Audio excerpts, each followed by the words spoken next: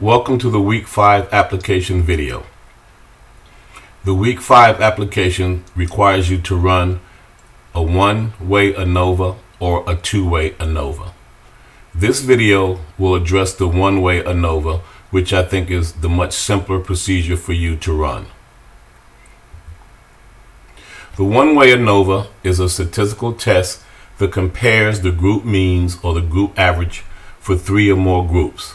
It is a logical extension of the independent samples t-test, which compares two groups. But there will be research situations where you're going to compare more than two groups.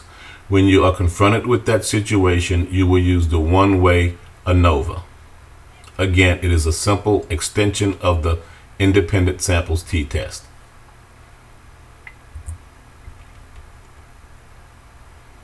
Now, in the text, there's an example where they are comparing a vitamin regimen, meaning individuals that take vitamin A, vitamin B, or vitamin C, to see if it minimizes the number of days with a cold.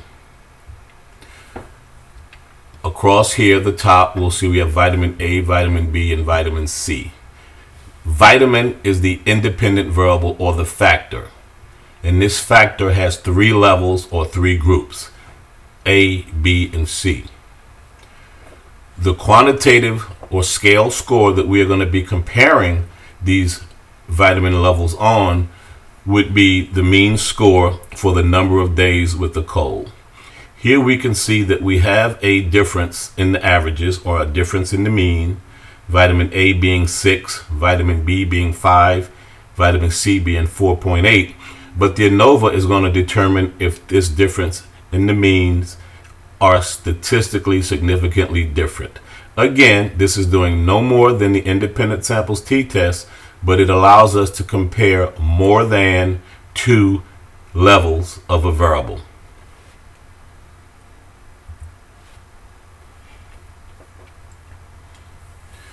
Now, the scales of measurement, again, are very important, and it's important in any statistical test that you do. You must select the appropriate scale of measurement. Again, just like the independent samples t-test, the independent variable for the ANOVA or factor, you'll see in SPSS that the area that you will put the variable in is actually labeled as factor. So factor and independent variable mean the same thing in the ANOVA. Again, it must be nominal. Again, it must be categorical. It cannot be numerical. And it must have three or more levels. In this case, the factor is vitamin, and it has three levels: A, B, and C. Do not confuse vitamin A, vitamin B, and vitamin C as being three variables. It is only one variable, but that variable has three levels, and we are comparing the levels of the variable to see if there is a statistically significant difference in a dependent variable. And in this case, the dependent variable must be numerical or scale, or we call it quantitative, and that is the number of days with the cold. As you can see, number, it is a scale score. So again, the independent variable or the factor must be nominal, which is categorical, and the dependent variable must be scale. So we use a nominal scale of measurement for the factor, a scale or a quantitative level of measurement for the dependent variable.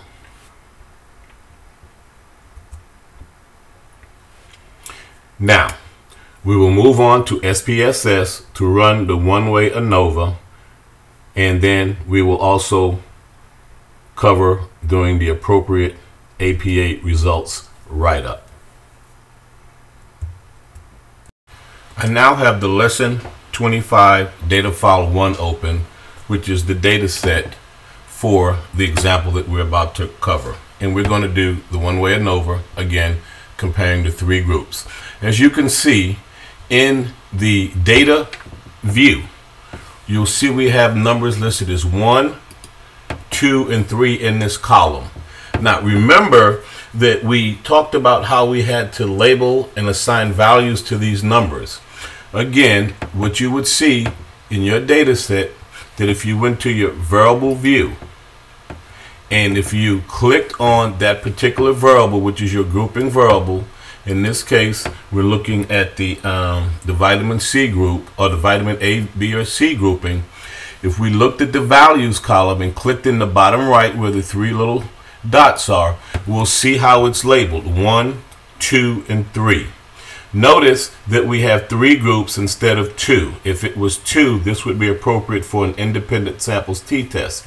But here we have 3 groups, which lets us know that this is appropriate for the ANOVA. And you will find this values area populated when that variable, again, is a nominal variable or a categorical variable. When you have a categorical variable, you must identify the categories. And here the 3 categories are placebo, I guess, which would be vitamin A group, low is vitamin C, and a high vitamin C dose. Okay, and that's the way they have it labeled. So it's important to understand behind the scenes so that you can see what the 1, the 2, and the 3 stand for. And here are the difference in scores in the days with the cold. And this would be the quantitative dependent variable that we're comparing them on. Okay, so let's jump right into the procedure. We were going to analyze. We would select general linear model, and this is identified right in the text, univariate. Now remember, the dependent variable is the quantitative variable. And you'll notice again too that the quantitative or the scale variable has the scale or the ruler. You'll know that that's a scale or numerical variable. That goes in the dependent variable box. You will notice too that the fixed factor, remember I said it's not independent variable, it's called a fixed factor. And that's where the vitamin C treatment will go, the 3 groups of vitamin C treatment. Now notice that you see the 3 little balloon circles. That indicates that it's a nominal. So we have the categories, the nominal variable. That will go into the fixed factor box. Okay? You then click options.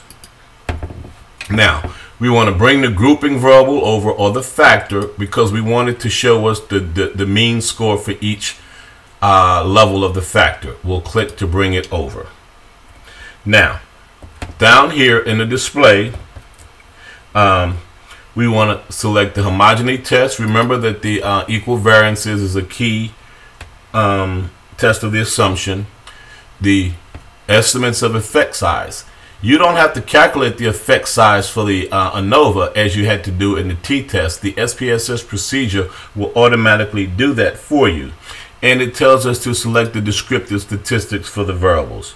Okay, again, I'm just following the steps in the book, and you would do this for your applicable data set. You click continue. Now, the next thing is post hoc test. We click on that.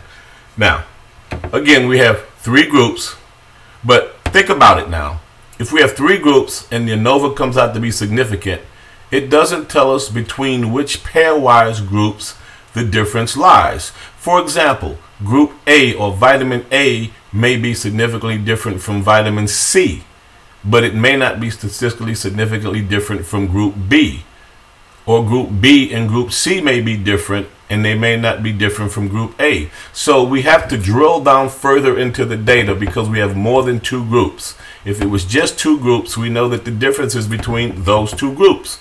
But as we start getting more groups, we want to know specifically what groups do the differences lie. That's the purpose of the post hoc test. So we bring the grouping variable or the factor over to the post hoc area. And in the text, you'll just select what the text tells you to select. We won't go into depth in this, but you'll take the Tukey test, and it says select the REGWQ, which will select that. Now, if the equal variances is not assumed, or if that assumption is violated, we then will read and report the results for the Dunnett using Dunnett's C test. So just like we had to report either the statistics for if the assumption of equal variances was violated in the t-test, we also have to do it for the ANOVA. But here, if the equal variances is not assumed, we have the choice of tests. We're going to select the Dunnett's C test. So you don't really need to understand at this point what all this is, but you need to know that if the variances is not assumed, that we'll report the Dunnett's C test statistics for statistical notation. You click continue. and then you simply click the OK button. And what you'll have will be the results of the OneWay ANOVA. We are now going to go into another video to discuss what the results of the OneWay ANOVA mean. So we will have a part 2 to the video that we will look at next.